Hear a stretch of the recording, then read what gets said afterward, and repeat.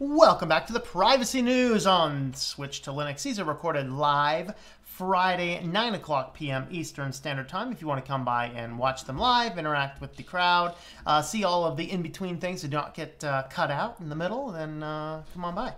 Otherwise, today we are looking at NordVPN as the affiliate. So I want to clarify something as well, because I had somebody leave a comment that was a very valid comment. A while back, I did a video on VPNs called Truth and Lies in VPNs. And in that video, I say not everyone needs a VPN. And I stick firm to that. Not everybody needs a VPN. You don't need a VPN for everything down the road.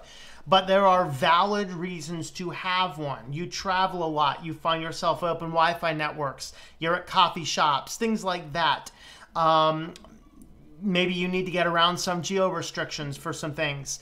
These are all legitimate reasons to have a VPN. So that is why I have some VPN links. So I use Nord and I use private internet access are the two affiliate links that I have. Proton VPN is also good. They don't have an affiliate program. So those are the three I'd recommend.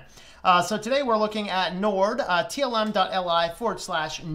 if you would like to use my affiliate link for that. If you happen to need a VPN, you can get Nord with cryptocurrencies, any type of payment method. All they need is an email address and the payment method, so you can create, a Proton Mail account or whatever. For using this affiliate link, it helps out this channel, of course, but for $107.55, you'll get 3 years of access to NordVPN. You can connect up to 6 simultaneous devices, including a router setup, and they are outside of the 5 eyes. So that is why I recommend Nord. And on to the privacy news.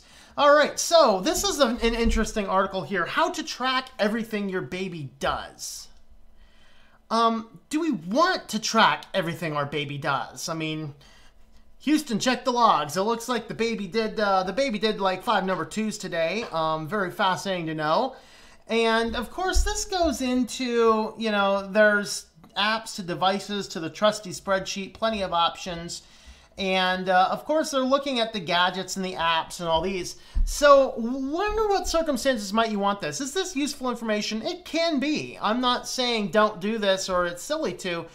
The danger and the warning that I would have is I would never use any type of app or any other type of Silicon Valley or other digital type media technology to make this happen. Now, this being said, it's very good to be proactive, especially me. I don't go visit doctors. No offense if you're a doctor, but I don't trust most of you. Some of you I do. Most of you I don't.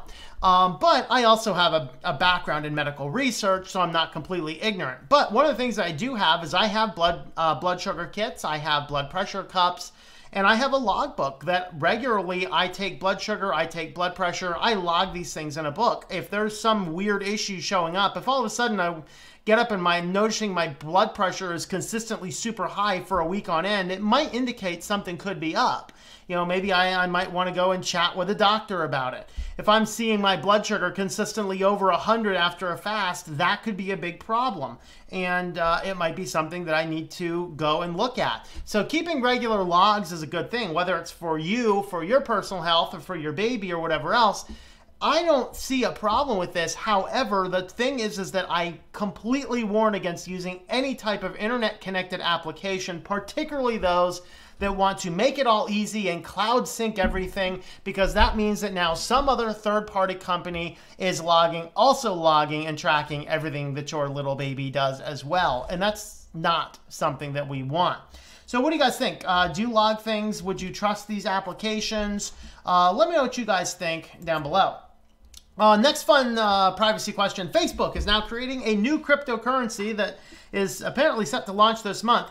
So our question today is, would you trust a Facebook cryptocurrency? Of course, this means that Facebook controls a cryptocurrency, which basically means they could see anything that you do with this.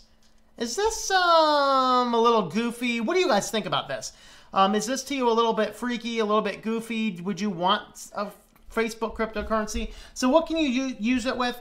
Well, any of the in-appy type things. So, there's ways that you can, set up a store on WhatsApp or or I don't know about WhatsApp, but Instagram, you can do an Instagram store, you can sell things on Facebook. So people can use these cryptocurrencies to buy and sell directly on the Facebook platforms. Of course, if it gets big enough, and since Facebook, unfortunately, for some silly reason is still big, this could catch on, in which case it could be started to be used in other places like Apple Pay and Google Pay and Samsung Pay and things like this. And so the problem is now is that we have this cryptocurrency thing that leads the #1 spying company in the world a means to financially track you, above and beyond the fact that they actually are already getting this credit card data and linking it back to you as well.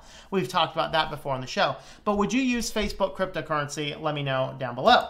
On to fun and scary tracking type stuff from the Android police. Google Maps now gets on-screen speedometer while driving.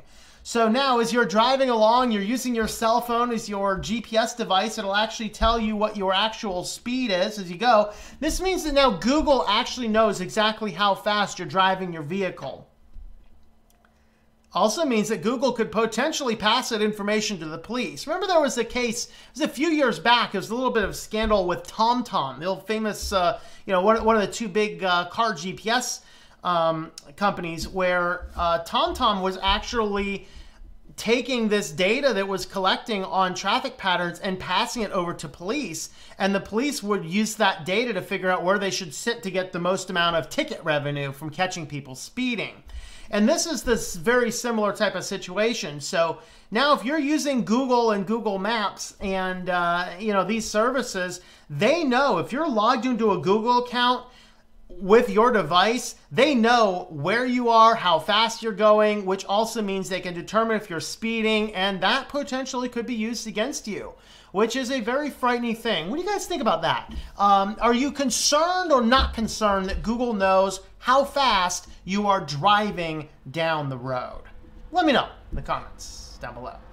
And on to our primary, if my thing, oh boy, our primary article's not going to load. Come on, load, stupid.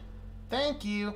All right, so our feature story today, Microsoft discreetly wiped its massive facial recognition database. Looking at the fun history of all of this.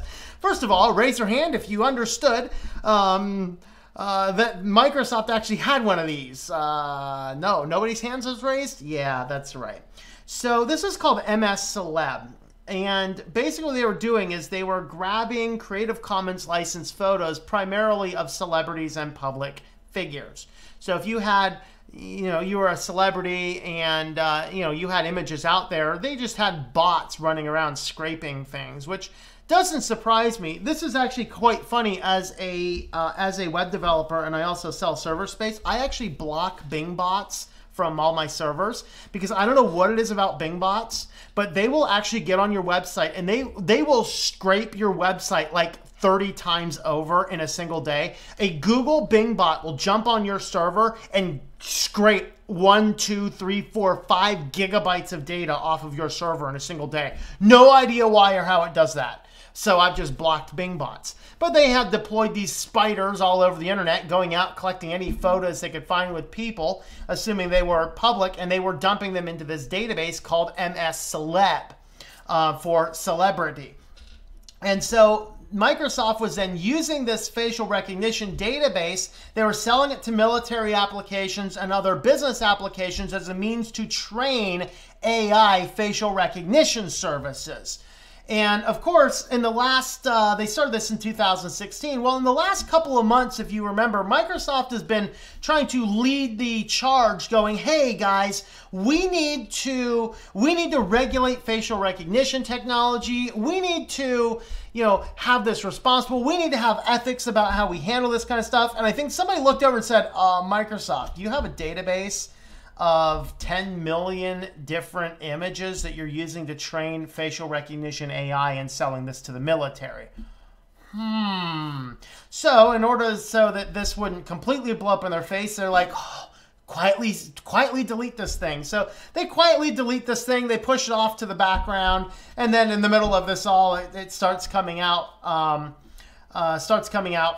FT.com, I think, originally came across this information. So Microsoft is very quietly trying to do this, and so now it just completely blows up all over the place. So with that being said, What do you guys think? This Microsoft, did you know Microsoft had a facial recognition database of celebrities? The good news is it was celebrities, so it wasn't the majority of us. But then they secretly delete the thing. They got caught in the middle of doing that. So, hey, at least it's out here now. The good news is they deleted the thing. The bad news is this is after they made a whole lot of money selling it. They should take every bit of the profits they made from all of that, and they should just donate it to some charity if they're really serious about helping to regulate facial recognition. It's interesting. Why do they have this database? Why did they start getting all that? It's weird. It raises some questions that maybe we should start looking at Microsoft. And if you're using that Microsoft facial recognition to log into your system, that's creepy. What do you guys think about all of these stories down below? Don't forget, take a look at the description down below as well if you would like to follow my affiliates. And take a look at my other affiliates there as well. Thanks for coming along, and I hope that you enjoy switching to Linux.